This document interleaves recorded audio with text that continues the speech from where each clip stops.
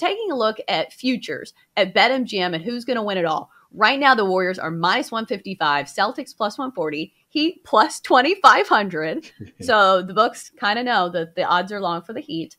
But do you think this is the time to buy in on the Celtics? Absolutely. So the way the Celtics are constructed with Brown and Tatum and what Danny Ainge put together was a team that was designed to beat the Golden State Warriors during their heyday, to match up with them on the perimeter. But they couldn't get past the LeBron years with him in Cleveland. And so now this is that chance where I thought, like, hey, this team is built for what isn't in the West, which was Phoenix, which, is the most recent champion. But here are the Golden State Warriors, and this is the team that's built for that.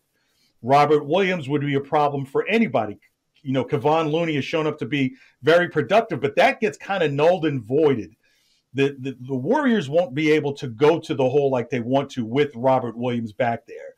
They don't have an answer for Al Horford, who can do it from the inside and out, and who's a veteran who knows how to do the little small things that matter.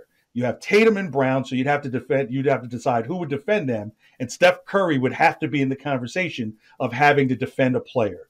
The only advantage I would give the Warriors at this point would be their bench with Jordan Poole. So I would buy in on the Celtics now because they have a lot of basic construct pieces that would allow them to win a grind-out series with the Warriors, who like to shoot from outside.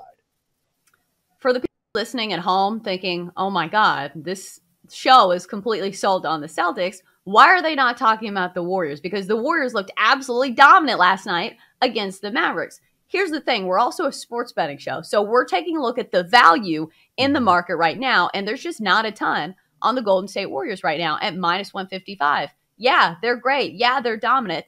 But that's what the price is. You're paying more for a team that's looked so good. You're buying low on the Celtics right now because they've had the tougher schedule. They're going to be at a rest disadvantage. All of this is built into the number. But if you think there is an outside chance that the Celtics contend here, there is a way to play this. And also you can hedge. Even if they don't end up winning the NBA Finals, there are ways to make money off this in case they, play 7 games against the Warriors. You can take the Warriors in the final game and still make some money. Yep. That's how you do it in sports betting.